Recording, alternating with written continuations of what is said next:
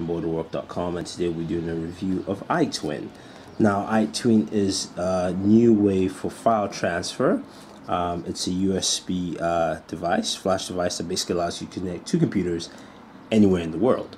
Very simple process. Let's open it up, see what we have here. We do have our Getting Started guide. I suggest you read this. And we have our iTwin USB drives. Basically, what it is are two USB drives, one connected to your home PC. You basically detach it. You can see the back there. Very simple.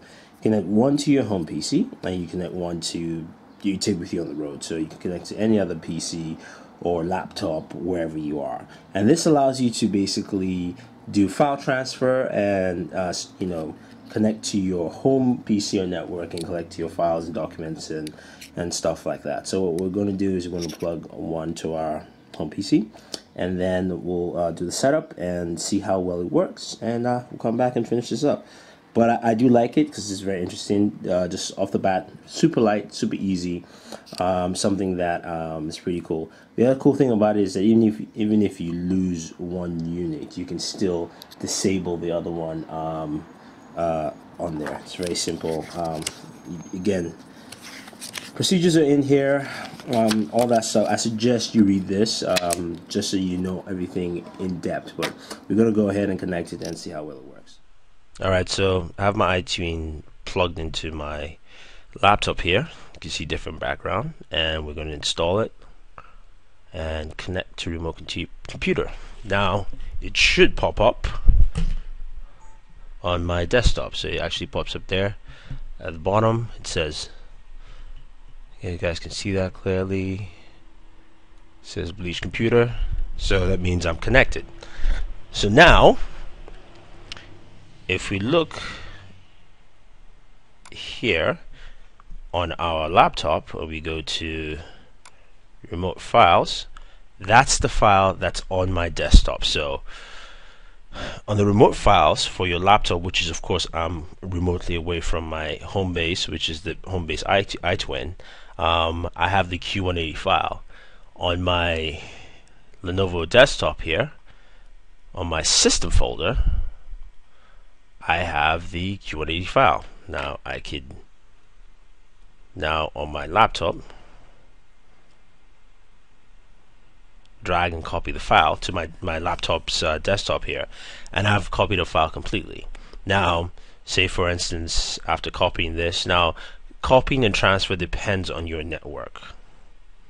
So that's the only thing here. So you can see I have this file here that I've taken from my desktop. You can see it's here on my laptop, and I can open it up here on my desktop also. So the same file we've copied across networks by just carrying a USB folder. Also, I can also transfer files other way, same thing. So I go into my system folder, and I have this video here. Sorry, I have this video here of Google Play Store hands-on. And you know what? Oh, actually, better still, have this video of friends here playing golf, me goofing around. So I copy that into my system folder on my laptop, and when I go here into my remote system folder, that file's there, same goofy file. Now I could attempt to play it remotely, and that's what I'm doing now.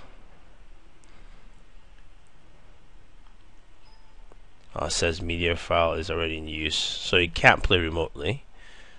Just let that out, but I can close that up, and I can copy the file, and I can copy to my desktop there. So that's pretty much iTwin in action. So you don't have to carry huge hard drives. It's basically a very small USB drive that allows you to basically use your copy from one system to another. Now your only detriment here is that you are basically you only slow down by speed. So I'm copying this over a home network, And the file size, let me just look at the file size here for you guys so you guys know how big this is. 120 megabytes, and it says 60 seconds. So it all differs from your internet connection and bandwidth and things like that. So if you're on the road, it might take longer, it might take shorter. But if you're looking to say pick up files from home that you forgot, or you're on the business on the go, you have a lot of documents, this is very great for that, because you can, you don't have to take them with you. You just have to take that USB connector, as long as it's connected to your desktop back home, and that's or in the office it's connected. You can transfer your files left and right, and you should have no issues. So I'm just waiting for this to finish uploading off my downloading to my desktop, and we can check it out and see how well it functions. Let's see if we can play that file. But you do get the general idea what the iTwin does. For someone who's on the go, or someone who wants to get back connected, and also if you're taking pictures away, you want to transfer it back home, things like that you can do. Even videos. I mean, it's the same thing. So here's the video.